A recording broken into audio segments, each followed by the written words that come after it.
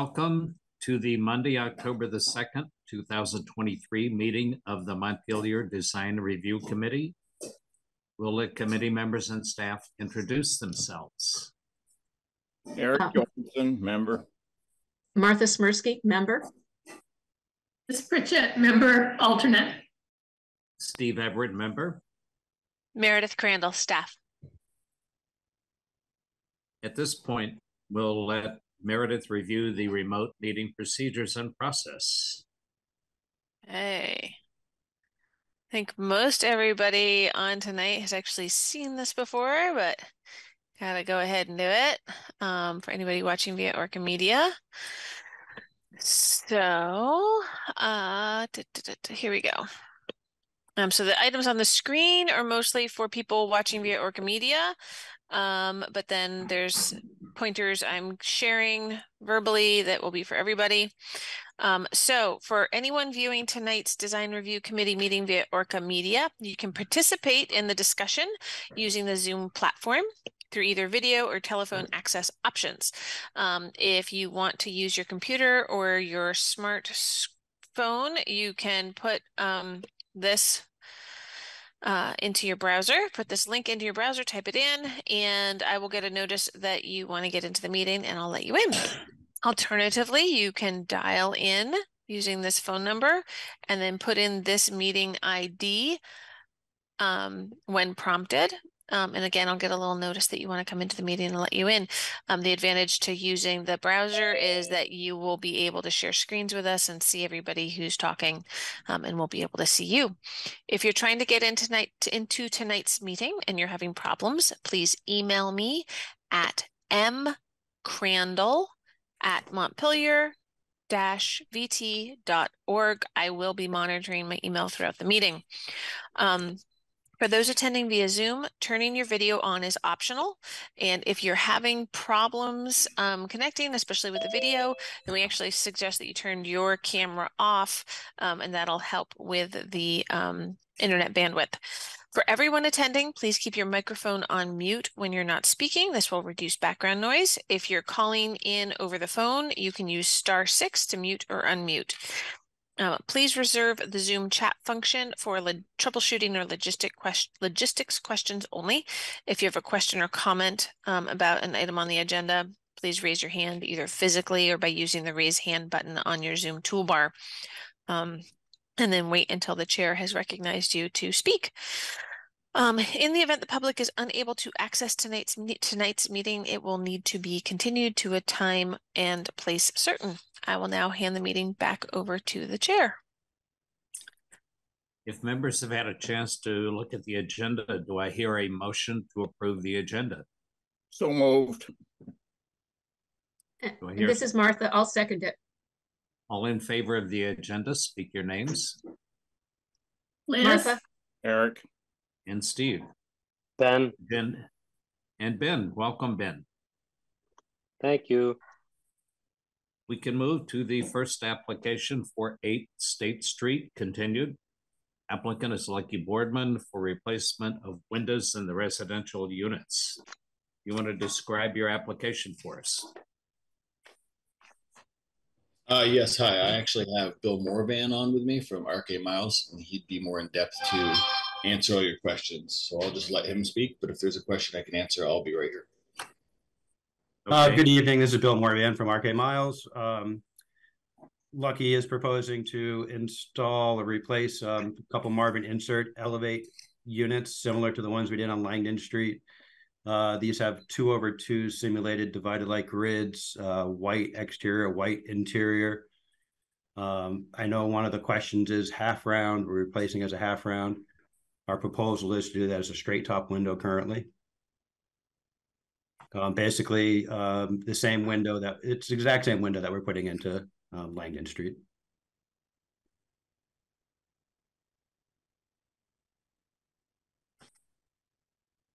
Were the original windows the arched glass? That does have an arch top, correct?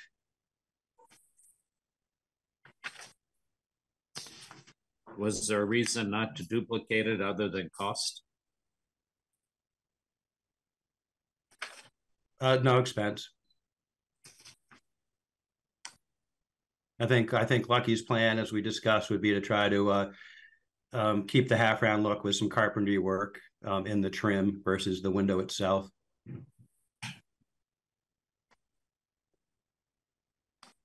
Do we have an idea? Do we have an idea of what the cost difference would be? It's about 5 times the difference. So if a window's $100 with a straight top, it's going to be $500 with a curved top. Yes, that's approximately true. It's a custom window from Marvin. The window certainly can be made. Yep. It's just the added expense. And how many windows are we talking? Sorry, I don't have it in that number in front of me. Lucky, you probably know that better than I do. I think there's 7 of them. It's the entire front is what we're going for. So I can look, but you just had the picture there. I want to say it was 14 total. It looks like it's 14 from your picture here. Yeah, that's correct. I think we're doing it in phases, so 2 phases. The first one will be half of that, and then the remainder. And Lucky, the image I'm showing right here, this is different windows that have like the wooden insert. Is that on the same building or is that a different building? That seemed to have like an insert above the rectangular windows. That looks like it's possibly the back of the. Okay.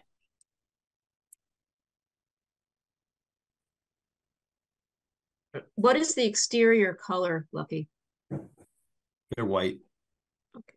And the existing windows are white? Yeah. I think that's what we found. Lucky found when he scraped them at one point. Okay.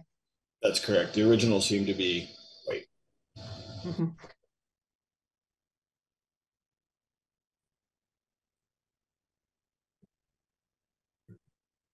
So you're keeping the arched wooden trim, and the square top upper sash would fit behind that? Is that the way it works? Yeah, I mean, some of that'll come down to carpenter, Lucky's carpenter doing the install, but yes, that would be the hope, is that trim that you see, or a replacement piece of trim, the window has to sit behind that because that trim acts as a stop. Right. Okay. Thank you. So would that trim be blocking off part of the window? I do not believe so. Just enough to hold the top of the frame of the window in. Yeah, the current window sets up past that as it is now. That's how it works. Let me go to, so here's a view of the existing, right? Is this the inside of the existing, Lucky? That's correct. Yep. Yeah. So basically, the wood trim applied to the outside will cover the corners, the square corners on either side of the upper sash. That's correct.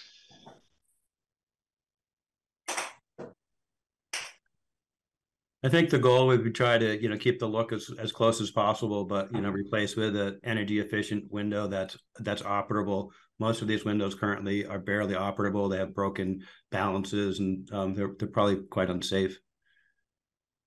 So I think that's the goal, is to, get as, close as possible, and, be as energy efficient and also financially responsible.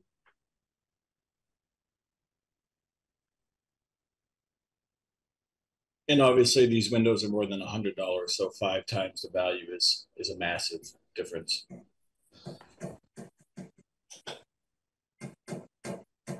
Did you actually get a quote on the archtop window? I did. What was the price per window on the archtop? It's about a $5,500 window. I don't have that with me, but I think that's what my memory serves me as it being. As opposed to how much for the square sash? About $1,000. That's okay. Trust me, as a commission-based salesperson, I'd love to sell the round top. I just don't think, housing, and it's a lot of additional money. Chris, could go back to that interior picture you had.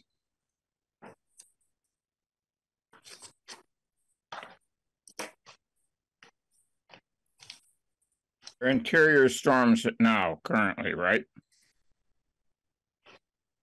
Yeah, it has removable storms now. And the interior, and what we're looking at is the window.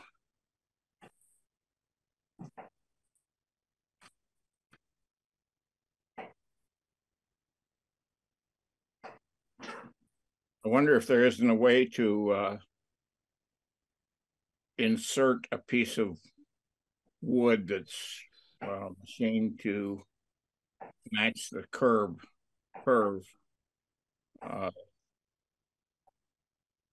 into the window. Leave the square construction and just put an arched piece inside. We can certainly investigate that upon install.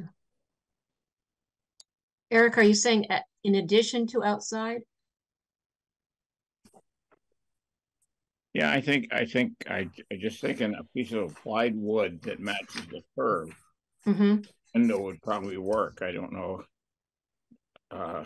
I'm sure there are local carpenters that could make something like that. I mean, I guess the question is, Lucky, what did you have a plan on how you might address it in the trim work and the carpentry to create that curve? Well, due to the cost difference and how to attach onto that glass, I mean, we didn't really have an idea because we were hoping the curve was subtle enough that it wouldn't. We can look at it upon install. I mean, I haven't seen the other window, so I don't know what it would entail. I mean, it could be simple, but I mean, what would I do? Glue to the glass? I don't know how it would look or how it would operate or change the operation. Sure. I guess my question was more in doing, as I understood it from the beginning, the idea of having a square top window and then infilling above with a curve. I don't exactly know how that works, but I didn't know if you did have any sort of sketch or a plan other than what Meredith's currently showing us as a way to manage it. Well, I mean, the original exterior sash is curved, so the square top would just be going behind it. The window itself does have a slight curve on it, but as Bill pointed out, the cost is substantially different. But I mean, we can look at if this is approved, we can happily look at what it would take to add some kind of look to it.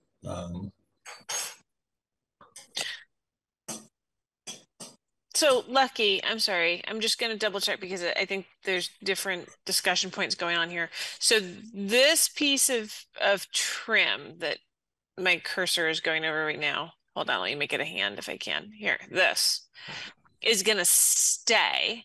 That's correct. And the quote unquote rectangular window is actually going to go up above it. So you won't actually see the top of like the window like here, it would be behind and above. Is that what you're saying? You'd still see some of it, but it goes behind and above just like that one would. Yeah.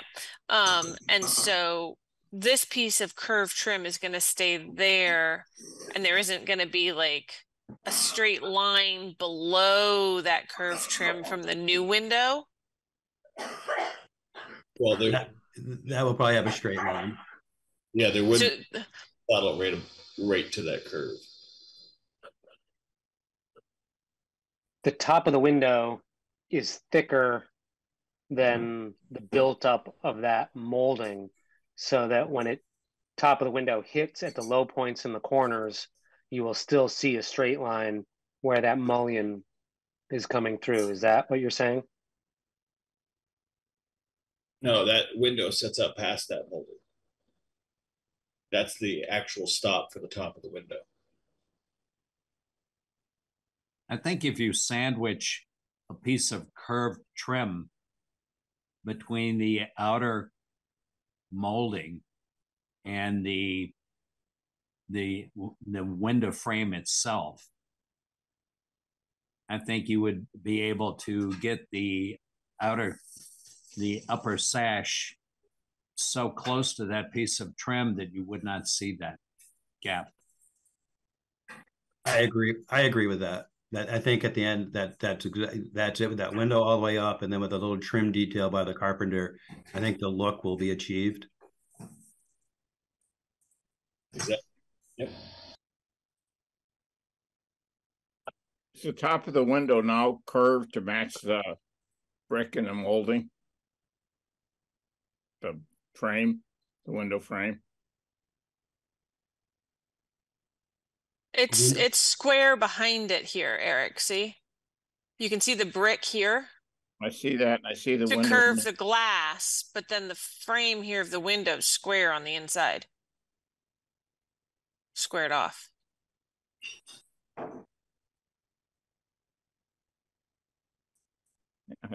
Okay, that's what I understand. So it actually, the window fits into a flat top of that square, and it's the window frame that brings the curve to the glass. Correct.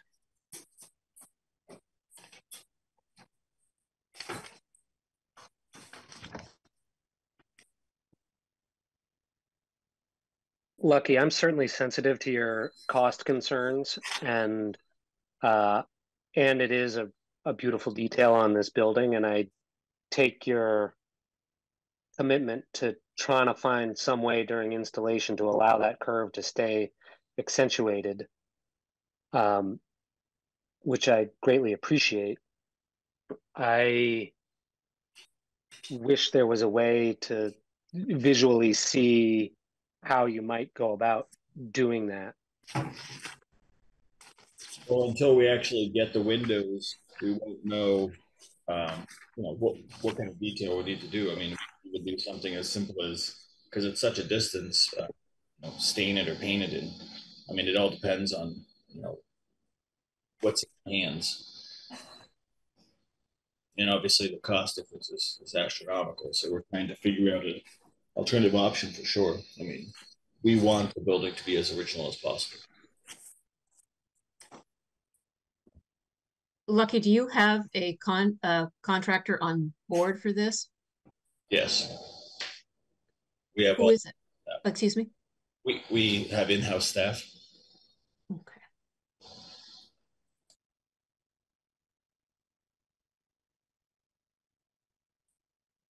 Have they done anything like this before? I mean, yeah, we do a lot of trim, but not particularly to windows. I mean, cabinetry, carpentry is all relevant, I would feel. But, like I said, until we actually touch the window, hold the window to install the window, it might be something very simple, but I won't know. Are you intending to paint all that molding on the outside while you're also replacing those windows? I am, yes.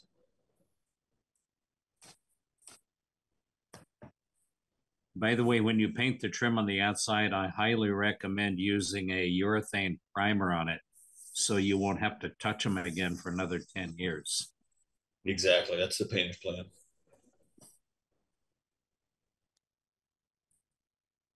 I guess that certainly by the idea that you're painting there does make me wonder whether there's once you pull the window out, whether there's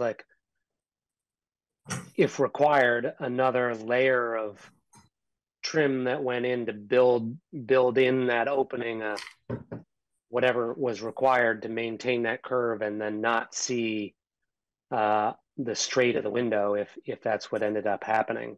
I realize that's a fair amount of additional labor, but I'm throwing it out there as a concept. These windows are the Marvin Integrities. It's a Marvin Elevate today. The Integrity it's what was the old Integrity line. Yes. Is it the wood frame or the solid wood frame? Fiberglass. Wood frame. Wood frame fiberglass exterior. Okay. There is a space between the upper sash and the outside of the frame that you could insert the piece of arch trim so that it would be just a fraction of an inch away from the upper sash itself, which you would not be able to see a gap between the sash itself and the trim. It would be so close. Yeah, exactly. I mean, like I said, our intention is to make it as close as possible, and we have the staff and the ability to do whatever we need. But until we order the windows and get them here, we won't know exactly what we need to do for that detail. And one thing I was thinking is that in the upper sash, well, in both sashes, you have, you know, the vertical muntin dividing the sash into two panes. And so if you try to put a piece of wood up on the top, that muntin is going to be in the way to some degree. It doesn't project out very much, but anyway, it might just look awkward. I don't know. I like the idea of maybe doing a template to see how it might look, but I have a feeling, I don't know. I'd be curious, but I'm not sure it's really a good solution yet. The ones we've installed, the muntins, the dividers are flush with the outside of the sash. So again, if you were, besides that, the top of the arch would be at the top of the, it would be the top of the, what the arch is now would be at the bottom of that trim piece anyways. And the windows, the upper sash only is lowered, so I don't think it would interfere with anything. I think there'll be a couple different ways to potentially mimic the curve, and I think part of that will be determined once we have a window on site and really able to dissect what's there. And I would like to think at the end of the day that exterior trim is going to, you know, what's going to continue to keep that round for us. How about this as a concept? And I, again, feels maybe a little laborious, but if we were to approve the windows, the square top windows, and then you were to pull one out and mock up a couple different ways that you might approach the curve and give us some photographs to say, and your recommendation and your thought as to what feels right to you. And then we could go from there. Does that, I don't know how others feel about that, but I would be in support of that. Well, I mean, yeah, if we gave a couple options and then you pick from the options, but I don't want to spend X amount of money and then have nobody happy with anything. I mean, like I said, at the end of the day, our ultimate goal is to make this as close as possible. And, you know, it's our building. We want it to be as easy. But, you know, if we get the windows in and then tenants have ripped apart apartments and we're waiting, it's very difficult to schedule. And we have a lift outside on the street. So we're, you know, right. So if I have to wait 3 weeks for an approval, it's also difficult. I would like to think the board would just approve it based on the fact we are doing something positive for the building and our tenants, and knowing that we wish to keep it as aesthetically close as possible.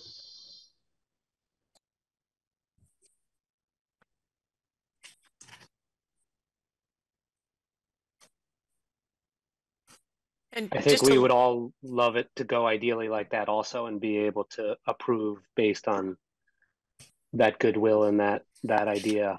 And it's not this is not a reflection on you in any way, Lucky. It's just making sure that we're setting a precedent and paying attention to these things, and people's ideas of how they think things are going to go is always different than the way it goes for the next person. So we're just being somewhat careful about that, but it's not about you. No, of course. What if we make a recommendation that the arch is to follow the template based from one of the old windows and it's located as close as possible to the actual sash itself in the frame of the window.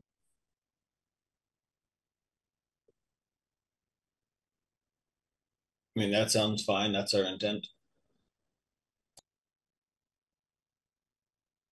Are members willing to live with that?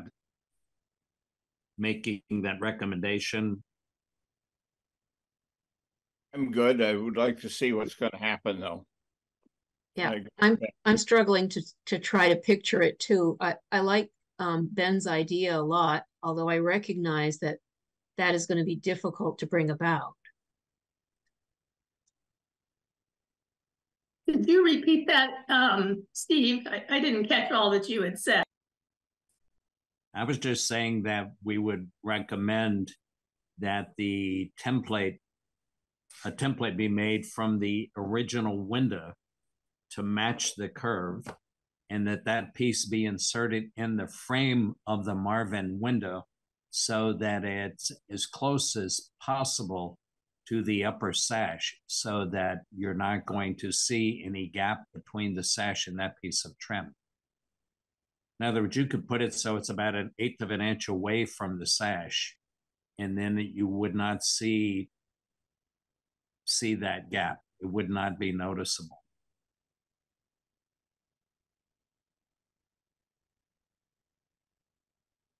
Okay. Lucky, is there any, am I on mute? No, is there any chance that any of those apartments are vacant at the moment? No, not at the moment, but that's why it's going to be a process. Obviously, we'll schedule them and do what we can do. Yeah. I guess I was imagining in an ideal world, maybe there was one apartment that was vacant enough that even if you didn't have the exact window, you were able to maybe pull that window out and put in something that represented that window's dimensions to work out the trim details, so that was all done ahead of time, so you could easily just, as you were putting in the windows, implement the idea. No, unfortunately, especially with the flood and the housing the way it is, nothing's ever empty. Nothing, right? Yeah, totally. I understand that. And it's paid for heat, so it's definitely something we want for the weather. Yeah, I think we would tolerate some foam in a window for a short period of time if that was what was happening. But I get that there's no vacancies. Are the current windows flat on the top? There's no curve on the very top of the windows, and the curve is made up for the wooden piece at the top. That appears to be the case, yes. It seems to me that what Steve suggested makes a lot of sense. You should be able to put in an insert there that matches the curve of the existing window, and that shouldn't be terribly difficult. A little labor intensive, but not impossible. And again, that could be inserted inside of the frame of the window itself. And again, in order to be as close as possible to the sash, you would want to install it within the framework itself.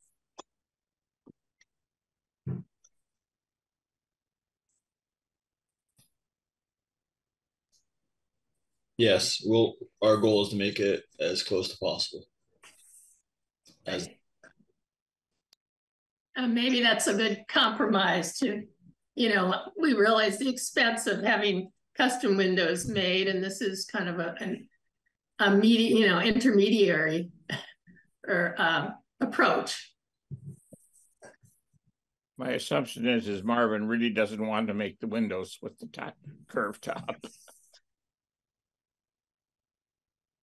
I was actually out at Marvin about a week ago, and that round top, curved top window is complete craftsman. It's all handmade, pretty impressive to actually watch, but that's where the price comes from.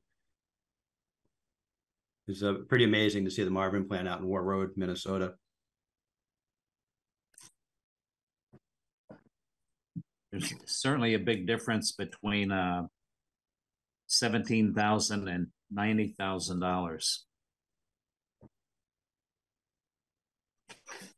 Yeah, do you think it's important to have the inserts on the back of the building as well as the front?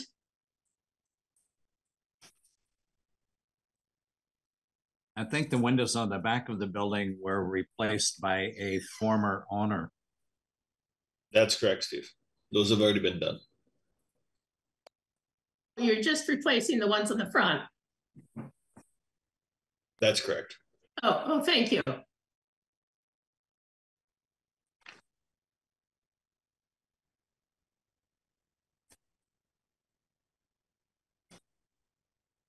If the committee members are willing to go with the change based on the recommendations for installation of that arch piece of trim, if that's acceptable, I can go through the criteria sheet. This is Martha, and I think I can live with that, Steve. Okay. I can kind of live with it in that it's hard to, everybody draws a different picture in their head based on words and definitions. Then I believe Lucky in his intent to mimic that curve. It feels essential to me to make sure that there is no flat exposed at the top of that curve. So I don't know how to like distill those words into something that feels like a very easy thing to comprehend or see is where I'm struggling a little bit. Well, to Steve's point, I believe just the fact that we will do our best to mimic the existing file is about all is as simple as I can get, I believe. But just make a template from one of the existing upper sashes. Yeah, exactly. And then transpose that to the inside of the frame of the new windows just outside of the upper sash. And again, as close as possible to the upper sash.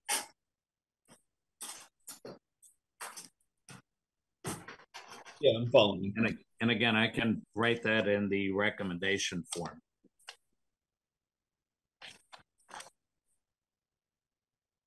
If that's okay with everyone, I'll go forward with reading the criteria.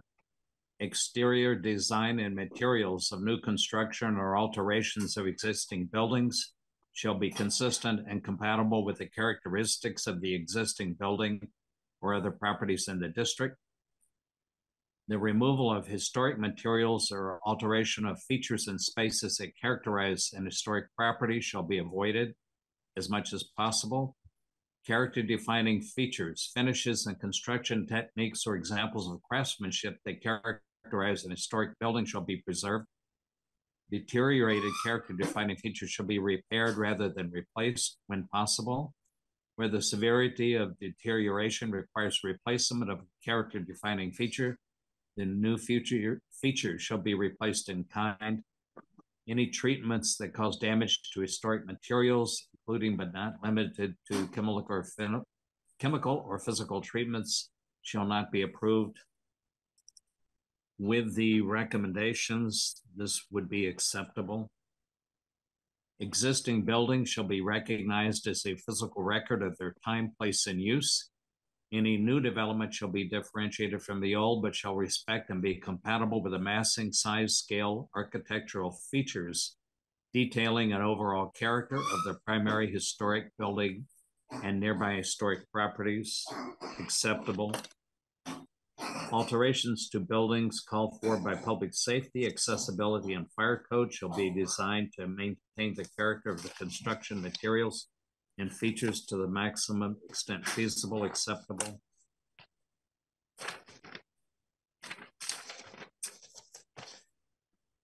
Proportion, compatibility of relationship between width and height of facades, as well as relationship of width to height of windows and doors.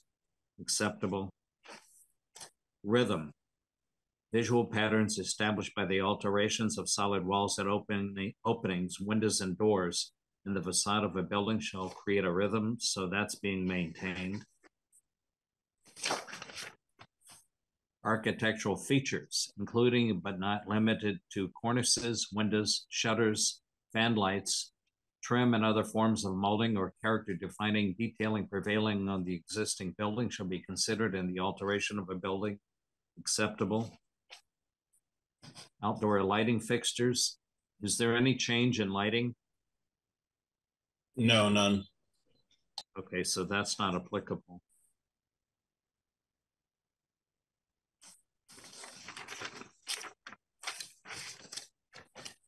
Windows and doors on historic structures, character defining windows and door patterns, placement, sizes, proportions, and original features, such as trim, sash, and molding, shall be preserved to the extent possible. When preservation is not possible, such character defining windows and doors must be rehabilitated or replaced in kind. Windows and doors that are not character defining may be replaced, but such replacements must be compatible with the historic building style, materials, and architectural features acceptable. All in favor of the application with the recommendations as far as using the template from the existing window and installing that in the frame as close as possible to the upper sash? All in favor of that, speak your names. Eric. This is Martha. I can say yes with the recommendation. Steve says yes. Yeah. Liz says yes. I guess I'm going to say no, only because I still don't think the language is clear enough that if an issue arrived, that anybody would really be able to parse that out. But I don't know that I can make the language any better, and I think it'll pass with my no vote. Okay. So it does pass 4-1 in favor.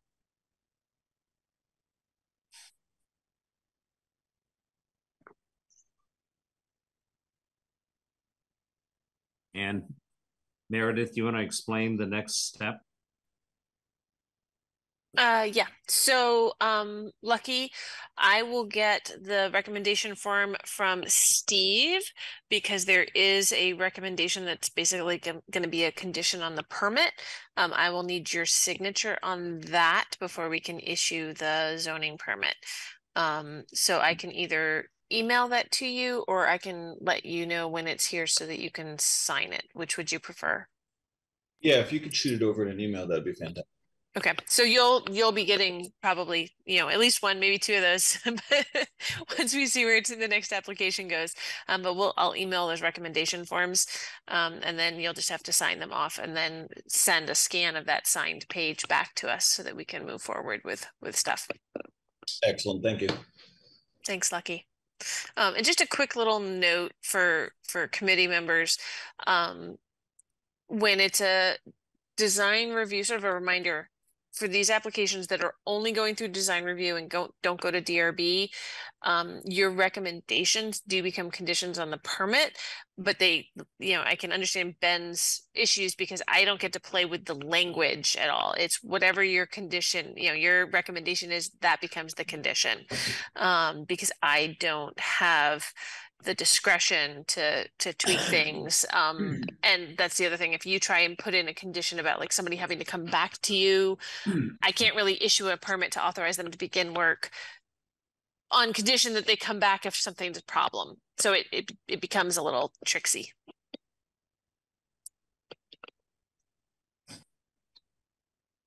Okay. Thanks. Thank you. We can move to the next application for 8 Langdon Street. Langdon Street Apartments, LLC. Reviewing a new above-ground fuel storage tanks with tie-down pads and screening fence. Yes, that is me again, Lucky Boardman. And I have Alicia with me to help describe this and hopefully answer any questions. Thank you. Hello. We were proposing originally to do 2 underground propane tanks. However, in this location, the Department of Public Works opposes that. So we were forced to, if to have these, we want to put them above ground. So we have tie-down pads, concrete tie-down pads, and then because it is in the design review district, we certainly wanted to put in some of the fencing just to screen the views. I did my best to create some images that showed what I expected 2 propane tanks with a little section of fencing from either the Riverside, Elm Street, and then also from Hazen Place. It was just proposed to be a kind of what we call typical screening fence made out of wood, and it's not going to cover the entire width of the opening, just the one end by the tank, so that we can still access the tank and maintain, and the fuel can be delivered. And then on the Elm Street, the Riverside, we would connect, we would do the full width of Hazen Place, so it would be probably 2 sections of fencing to create a screening, visual screen. Can you describe where the tanks are going, or Meredith, do we have a site plan? We do. Meredith, would you mind pulling it up? Thank you. So this is the site plan. So Main Street is here. And this is Hazen Place that goes down to the side. So here's Langdon Street here. And here's Hazen Place, which goes back and gets down to this parking area in the back. And so here's where the 2, right now there's underground fuel tanks here, but these are going to be above ground. And here's the longer stretch of fence on the Riverside. And here's the short stretch of fence so that they can still get accessed. And then I'm going to scroll up to those images that Alicia was talking about. So here's what it looks like now from across the river. And then there's the fencing that'll go in. So this is is this the parking lot next to the building that has like the barber shop in it, Alicia? Maybe. I can look. Yes. I think this building here is the one with the barber shop. Yeah. I think. Yep. And then here's the view from like the Onion River parking, that side entrance, right? And here's what it looks like now. And then here's with the mock-up of the tanks inside and the fencing. Does that help, Eric? Yep, thanks. Looks good to me. I have a question. Were you able to get a waiver to get those above ground tanks that close to the building? Yes. Lucky maybe can speak more. I believe there was discussions with the building officials. Is that true, Lucky? Yep. We had everybody come out, the chief of the fire department and Michelle, and inspect it previously just to make sure everything was. Because I think usually, don't they require you to keep those 25 feet away from the building? It's 10 feet, so we're 10? about a foot and a half difference, so the variance. Oh, okay. I wasn't sure what the requirement was as far as the dimensions. And you're pouring a pad and set the tanks on the pad? That's correct. I would suggest when you pour the pad that you put some screw anchors into the ground. We have 2 indoor fuel tanks that were about a third full, twin 275s. And when we got flooded, we didn't fill the tanks with water, but at a third full, they lifted a 5-inch pad off of a base. Okay, thank you for that.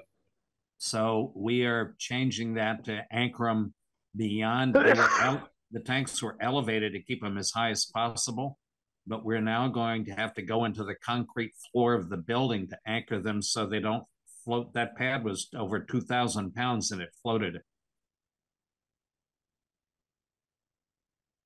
So I would suggest a screw anchor into the ground when you pour the pad to give you additional grip in case you don't want those things to start to float and then move around with water moving through if that ever happens again. Yeah, I would assume Alicia's formula compensated the weight and buoyancy of that per whatever state or national specs required. Yes, we did do a bit buoyancy calculations for both the 1,000-gallon and then the 500-gallon propane tank with a factor of safety of 1.3. So buoyancy, the water being in the area should not lift it up because even if the tank was completely empty, the concrete weight is in theory holding down that tank in place. Good. Just speaking from experience. Absolutely. Every flying you see propane tanks floating down the river from somewhere. So we definitely want to prevent that. Any members have any other questions? Nope. No. No. Okay. Then I'll read through the criteria that applies. Existing buildings shall be recognized as a physical record of their time, place, and use. Any new development shall be differentiated from the old, but shall respect and be compatible with the massing, size, scale, architectural features, detailing, and overall character of the primary historic building and nearby historic properties. That's acceptable. Location and appearance of all utilities, mechanical equipment, trash storage, and fencing shall be sited to minimize adverse visual impact or adequately and appropriately screened from public view. That's acceptable.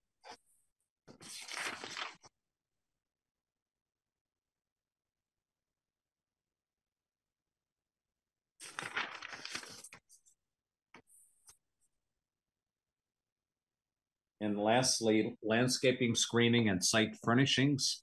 Projects within the district shall be subject to the landscaping requirements and shall consider the following. And again, landscaping could include fencing. Fencing for mechanical equipment screening. Walls and fences shall be compatible with the site and the building and scale traditional materials and design that reflects the period of the building and or is compatible with the surrounding context. Acceptable. All in favor of the application, speak your names. Eric. This is Martha. I say yes.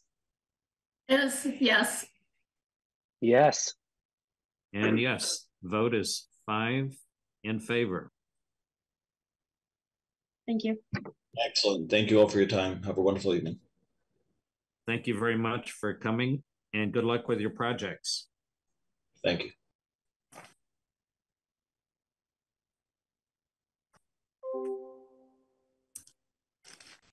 We can move to the next application for 125 Berry Street, another way.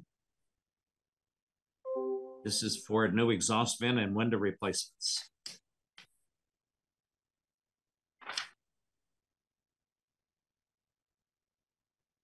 Is someone there to describe the project? Sure. Yeah, this is Joel Page. Hi, Liz. Haven't seen you in a long time. Yes, 125 Berry Street. You're all probably familiar with the important service that they provide in town. They work a lot with transient folks, give them an opportunity to have a place to stay during the day and to touch base and to get services and an opportunity to look at other opportunities. The current building that they've been using has been worked on over the years, and we're in a current new renovation trying to provide some updated interior ADA replacement of a bathroom and some other interior finishes. On the outside of the building, we're looking to replace 22 of the 38 windows, which are in poor working condition, and also extend. They have a kitchen that they use to provide food for the folks who come during the day, and it needs to meet code, have a range hood that extends outside. So looking to extend a hood outside of the building itself. The building sits back really from the bulk of from Berry Street by quite a bit, and also sort of from the railroad tracks and Stonecutters Way by a bit. So it sort of hangs out in the background that most people don't really pay attention to. Most people actually probably recognize the building from the greenhouse that you see when you're if you're driving to the co-op. And the windows throughout most of the building, except for 2 or 3, are double hung windows, traditional. The ones that haven't been already replaced are wood framed, wood sash windows.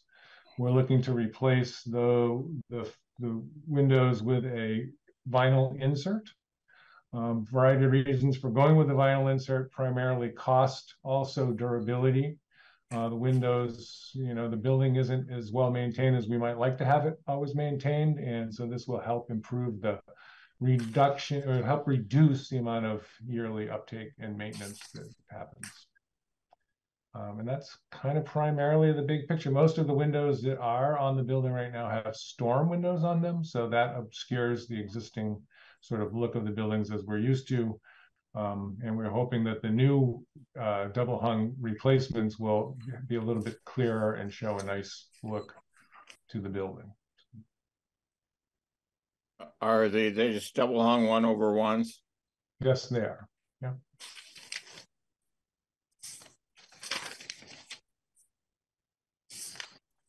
And where is it that you propose that this kitchen vent will be?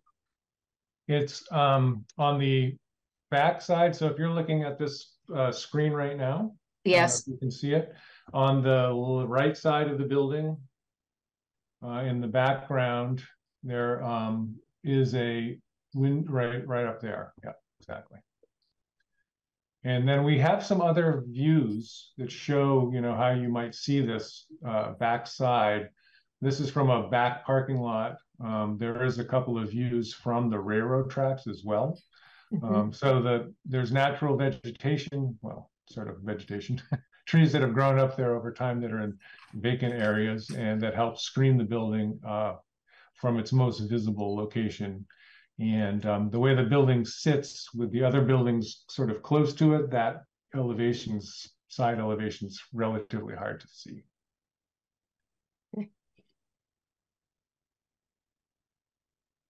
Okay, thank you.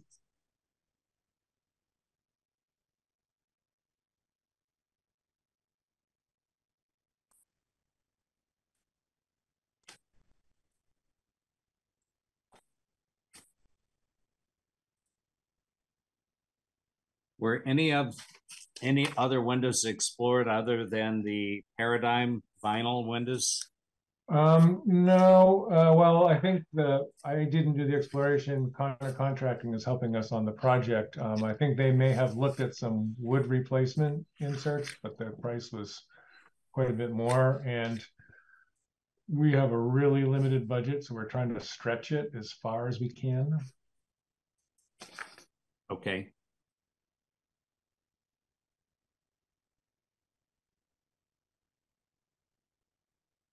Are these true vinyl or are they fiberglass?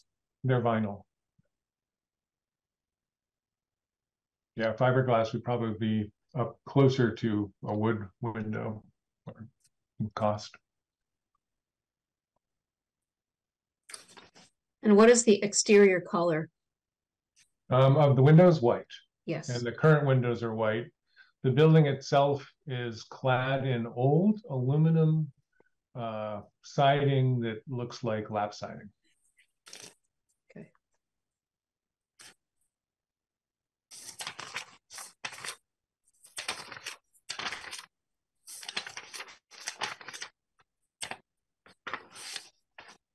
How many windows are you talking about? 22.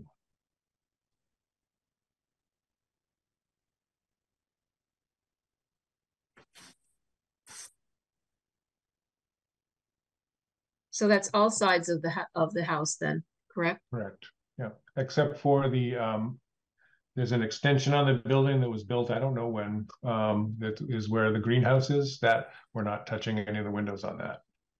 Okay. I think those are existing. I think they might be vinyl windows in that, but I don't know that for a fact.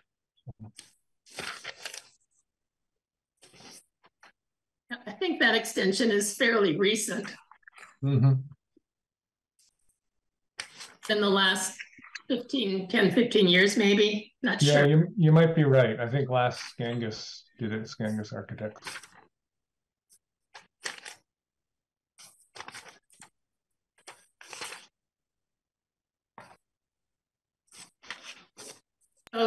The building's set back from the street quite a bit, isn't it? Yes, it is. And it's been altered a bit too, I think, from its original appearance. It's hard to tell. I don't know, but I mean, there's some integrity there, but seems like not a whole lot, in my opinion. So at this building and this location, everybody's okay with the vinyl windows?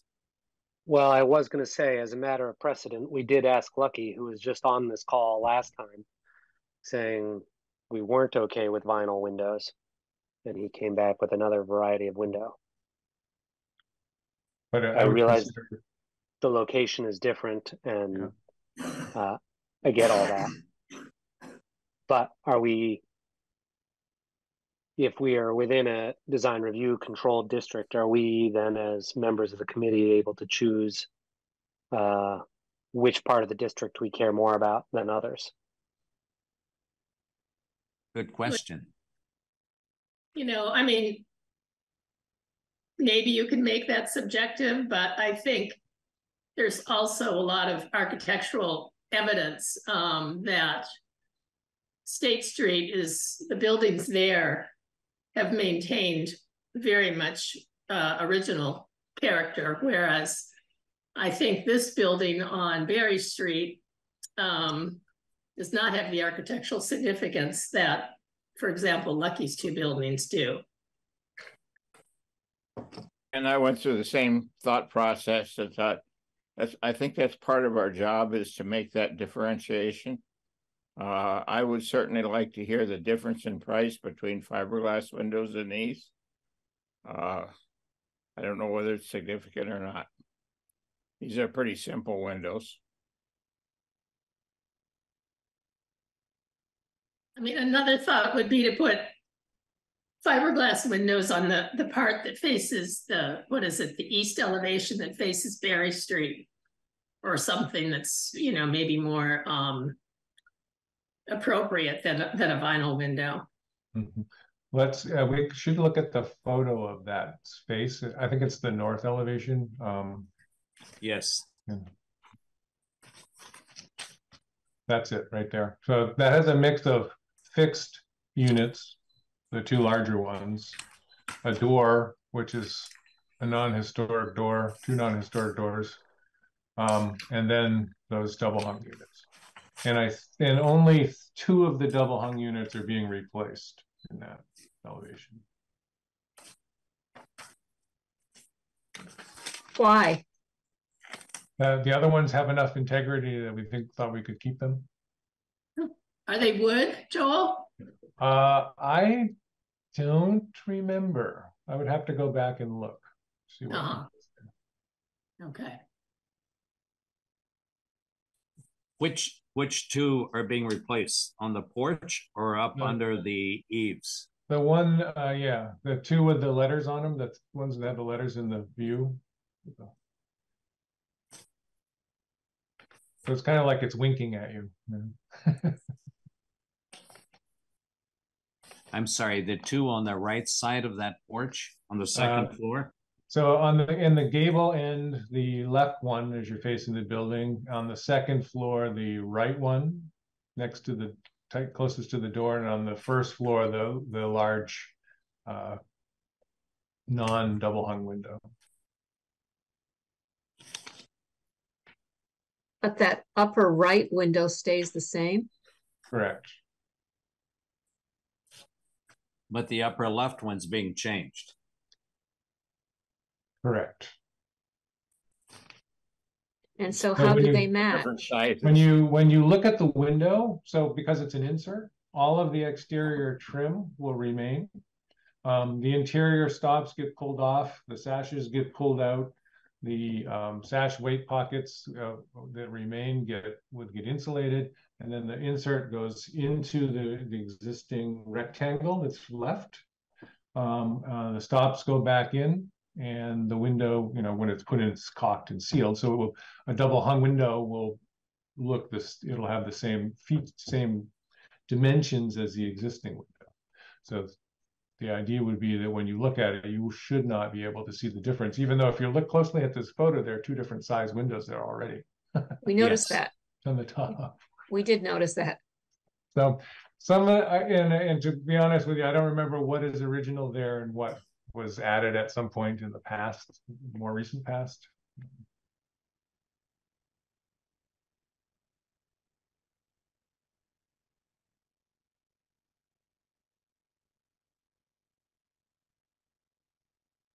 You know, there's so much new material on this building, including those dormers on the roof that don't appear historic, in my opinion.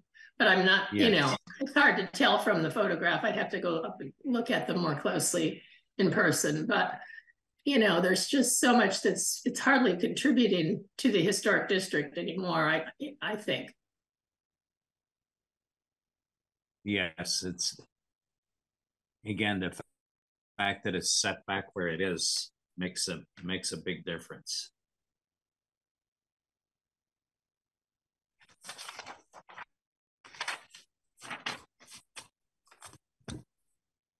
I guess it's up to us to decide whether to make a decision based on its location and its current condition as to whether to approve the vinyl windows, or even on the front side. Is everyone okay with that? I might as well, if you're going to do vinyl windows everywhere else, might as well put them on the front side. Because one of the real issues with vinyl is durability, because you're not going to get the life out of the vinyl windows that you would out of fiberglass. Yes. So it's maybe a short-term savings, but a long-term cost.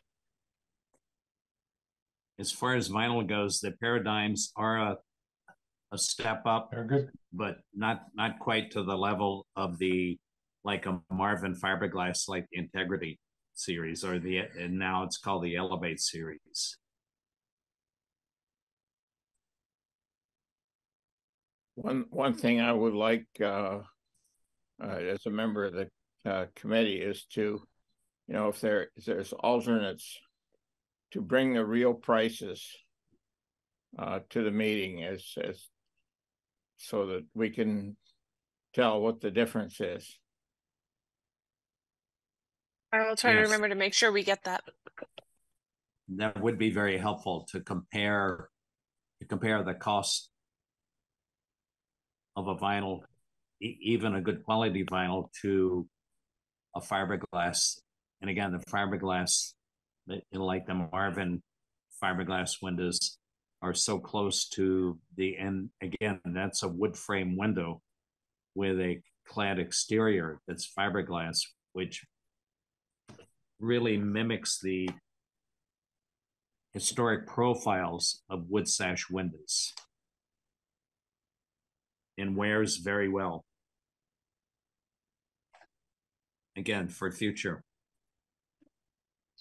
Just a reminder, because there's been so much discussion about the windows, to make sure that everybody understands about the range hood going into an old window location.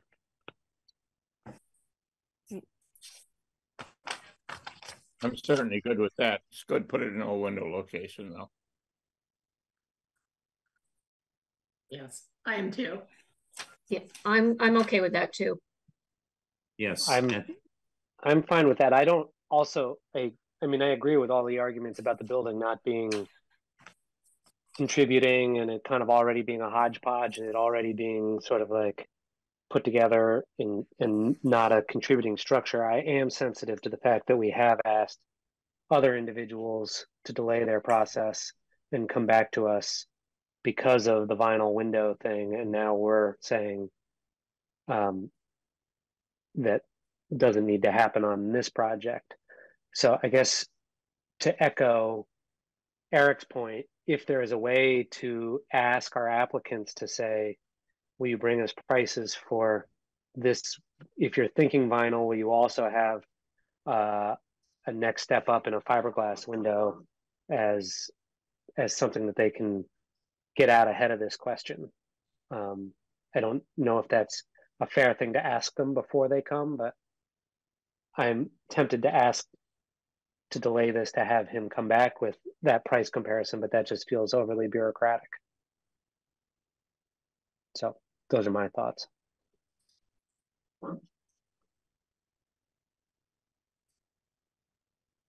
Look at this from the humorous side. We're just continuing the traditional treatment of the building with the vinyl windows. All right, fair enough.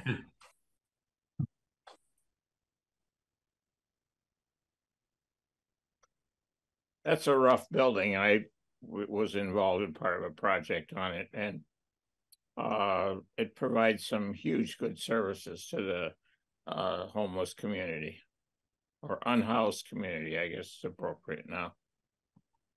Yeah, I agree, Eric. I think it serves a wonderful, it has a wonderful service to the community, and it's an important structure for sure. Ben, I really appreciate your view, but I really think it's part of the charge of the committee to make some judgments in that kind of regard, consider other factors. I mean, this is a lot different than Lucky's buildings, and maybe Agreed. some buildings that have been better preserved in the past. I agree, Yes. and I appreciate that feedback, and I think it is good just to have as part of the record that there's some thoughtful discussion around it. Yes, no, well taken. As far as this project goes, I can go through the criteria. If everyone, it looks like everyone is willing to live with the vinyl at this location. Exterior design and materials of new construction or alterations of existing buildings shall be consistent and compatible with the characteristics of the existing building or other properties in the district. The removal of historic materials or alteration of features and spaces that characterize an historic property shall be avoided. Character-defining features, finishes, and construction techniques or examples of craftsmanship that characterize an historic building shall be preserved when possible. Deteriorated character-defining features shall be repaired rather than replaced. Where the severity of deterioration requires replacement of a character-defining feature, the new feature shall be replaced in kind. Any treatments that cause damage to historic materials, including but not limited to chemical or physical treatments such as sandblasting, shall not be approved. These windows and the remainder of the changes at this location are acceptable. Existing buildings shall be recognized as a physical record of their time, place, and use. Any new development shall be differentiated from the old, but shall respect and be compatible with the massing, size, scale, architectural features detailing an overall character of the primary historic building and nearby historic properties.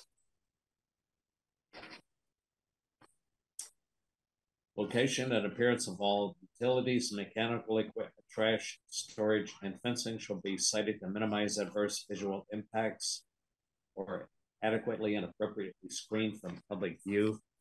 The range hood is acceptable.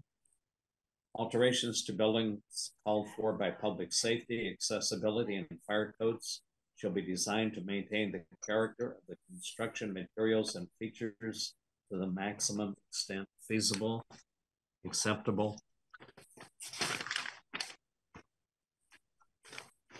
Proportion, compatibility of relationship between width and height of facades, as well as relationship of width to height of windows and doors, acceptable.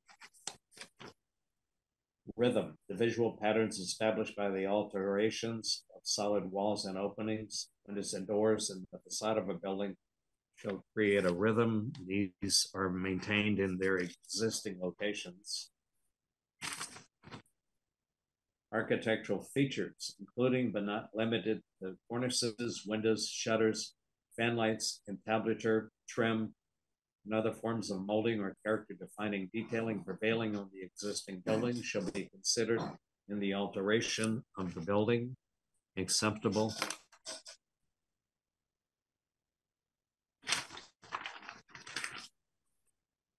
And lastly, windows and doors on historic structures, character defining windows and door patterns, placement, sizes, proportions, and original features such as trim, sash, and molding shall be preserved to the extent possible.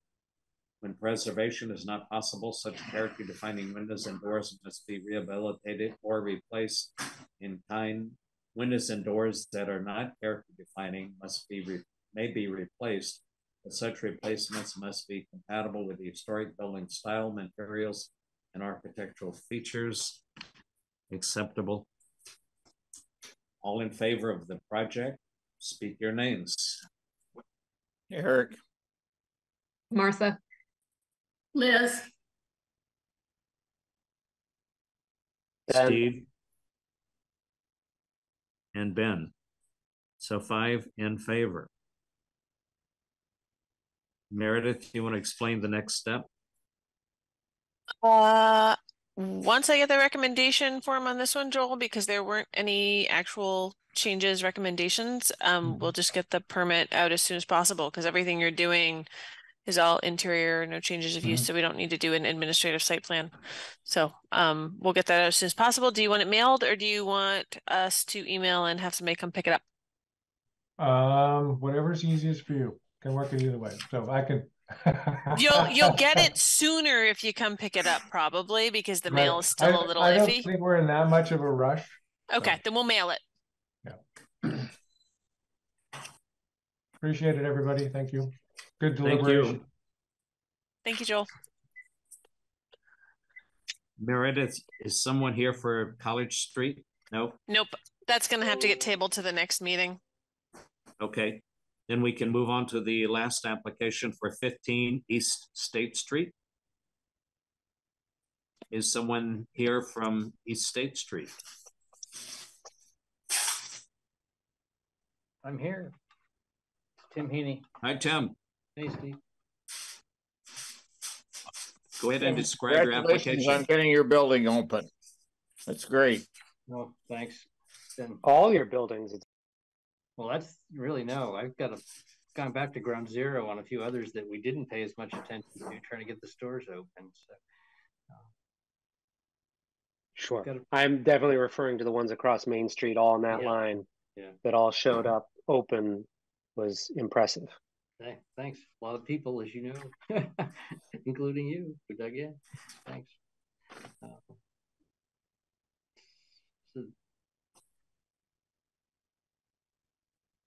So Tim, can you just, sorry, I'm going to move it along because I've got 15 minutes before my next meeting starts. So Tim, if you could describe what is going on at 15 East State Street. Okay. So all it is probably a classic story you're hearing over and over. We're needing to move utilities up out of the basement. We had an oil hot water boiler and two 275-gallon oil tanks. The elevator controls and our electrical service are all in the basement of this building. So to comply with the rules, we're taking an upstairs space that's close as we can get to the elevator shaft, so we'll be able to build a separate space within it for elevator mechanicals and controls, new boiler room. We're going to do a propane boiler and all new controls and pumps. So the electrical will go outside on the south end of the building towards City Hall. And I think this permit's primarily the door on the uphill side of the building toward Miles Court. We're basically wanting to remove a window. It's a casement window and install a 3-foot metal door. It's kind of the utility side of the building on an alleyway. And so the intent would be just put the door in, paint it to match the building, and would need, I think, 3 steps into the alleyway for access. And then the propane, the new tanks too, right? Yeah, I haven't done as much work on the tanks. The initial intent was just to put them down at the end of the alley toward the parking lot. It's just basically the hot water heating system, because we have district heat. This is going to be just for the swing seasons.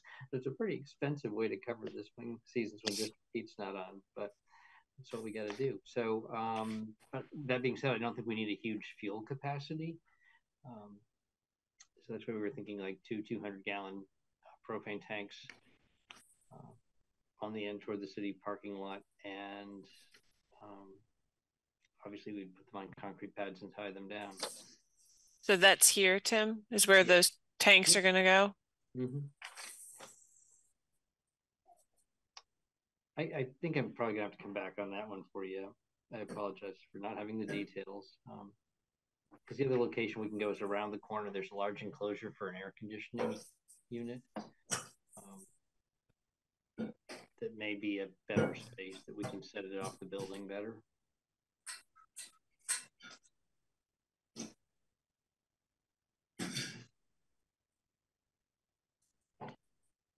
Does that make sense? The other areas around the corner from where we're looking. Yes, and I did not take pictures of that into the building. So it would be around back in here, right, Tim? Yes, exactly. Yeah. And kind of right where your little hand is waving on that is, yep, that's the enclosure that bumps out. There's a pretty large air conditioning unit there. And there's some extra space around that, not a lot, but I think we have enough to be able to pull the tanks far enough away from the building and protect them. Tim, those are already screened, aren't they, back there? The air conditioner is, yeah. Yeah. I'm just gonna see if I can pull up a Google Maps view so you guys can see that in case you want to give a sort of a conditional or an approval of if it goes in there, so that Tim doesn't necessarily have to come back if it's going in that space where it's already screened. I mean, I think Tim, before Audra was able to issue the permit for that, we'd need the details on the tie downs. Right. But here we go. So there's screening here. That's off to the side because there's the dumpster, and behind the dumpster is the air conditioning unit. Is that right, Tim? Right. Yeah, this is from about a year ago, so. It's accurate. So there's a better view.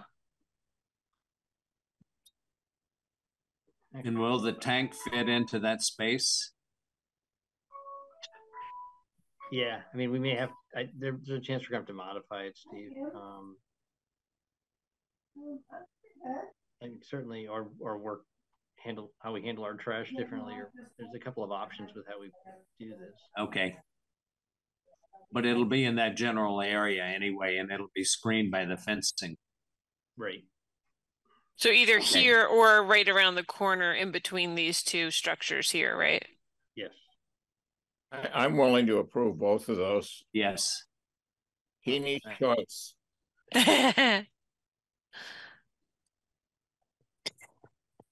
Looks fine to me too. Okay, sounds good. I'm okay too. But with the door as well. Yes. So I'll read through the criteria quickly. Exterior design and materials of new construction or alterations of existing buildings shall be consistent, compatible with the characteristics of the existing building or other properties in the district. Additions and alterations to non-historic and non-contributing structures shall respect and be compatible with the existing patterns and setbacks found in adjacent buildings. New additions on non-historic and non-contributing structures that overshadow or diminish the historic character of adjacent contributing structures are prohibited. These changes are acceptable at this location. Existing buildings shall be recognized as a physical record of their time, place, and use acceptable. Location and appearance of all utilities, mechanical equipment, trash storage, and fencing shall be cited to minimize adverse visual impact or adequately and appropriately screened from public view acceptable. Alterations to buildings called for by public safety, accessibility, and fire code shall be designed to maintain the character of the construction materials and features to the maximum extent possible, acceptable.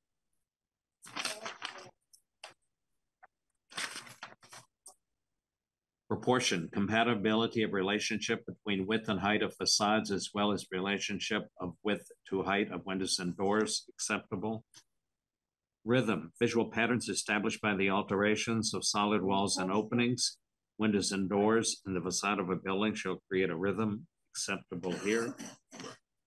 Architectural features, including but not limited to cornices, windows, shutters, fan lights, trim, and other forms of molding or character-defining detailing prevailing on the existing building, shall be considered in the alteration of a building acceptable.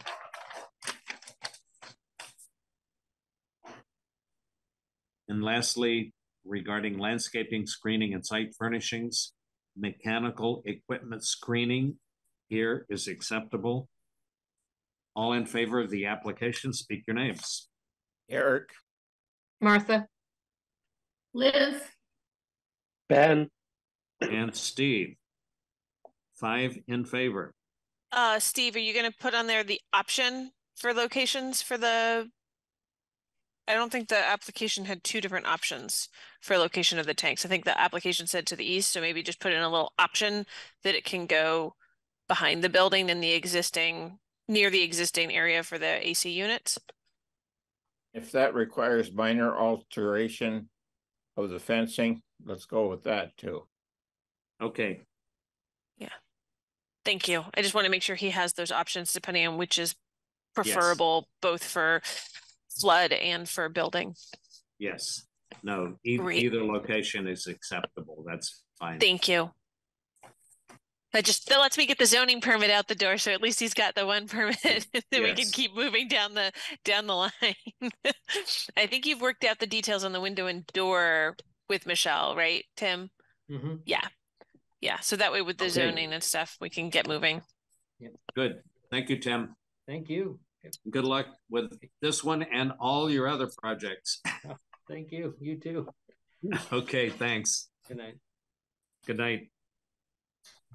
Everyone had a chance to look at the minutes, 9/5 and 9/18. I never got a copy of the 9/5. It wasn't in your packet? No. I've closed my electronic packet. You weren't at that meeting. I was at 9/5. No. Oh, right, 9/18 you weren't. You got it. I'm looking at the wrong one. Yeah. I mean, my other meeting's supposed to start in 7 minutes, so if we wanted to just table both of these to the next meeting, that's doable too. And I didn't have a chance to look at the 9/18 myself, and I have some edits to that version. So where I noticed some typos, so I can get a cleaned up version of that for the next meeting. Okay, we'll table that one till the next meeting. Any other business? Nope. Otherwise, do I hear a motion to adjourn? So moved. I'll make a motion to adjourn. Well, since we have to, that counts as a second. All in favor of adjournment, speak your names. Eric. Martha. Ben. Steve. So meeting is adjourned. Thank you all for coming.